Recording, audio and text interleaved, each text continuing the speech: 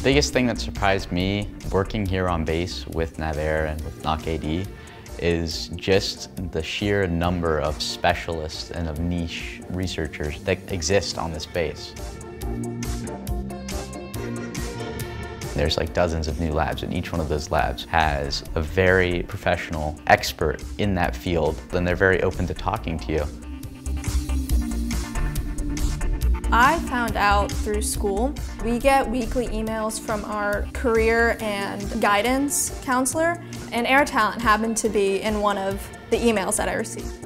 This is my second year, and I'm working in the same lab under the Air Mechanics Division, specifically the Applied Aerodynamics branch. Scientist Engineering Apprenticeship program is a program where they take you on for the summer. They pay you, you do 8 weeks, 40 hours a week, and you shadow an engineer and learn as much as you can from them. You can take away a lot of skills.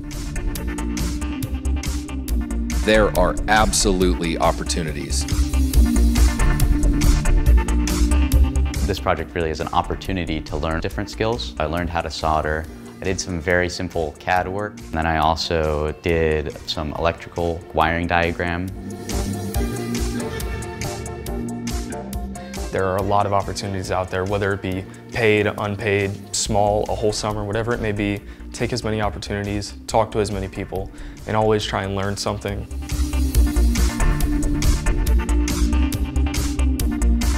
I want to become either an aerospace or a mechanical engineer focusing in an aerospace industry, and I want to work for NAWCAD. Is your talent that we need for tomorrow.